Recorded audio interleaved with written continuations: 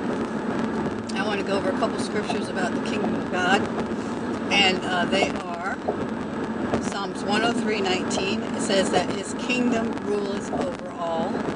Luke 17:21 says, for indeed the kingdom of God is within you.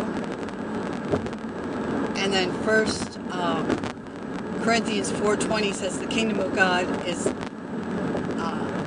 power. It's not a word, but it's power. Okay, so the kingdom of God is in you.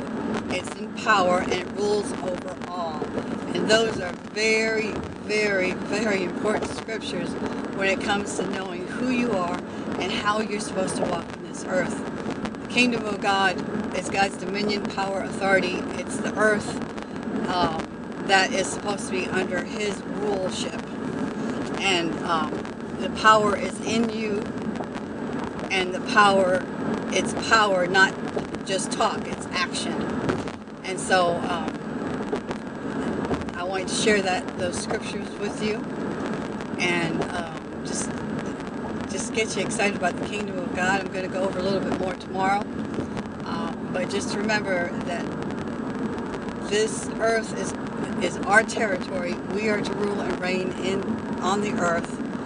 The kingdom, that's God's power, dominion, and authority, is in us.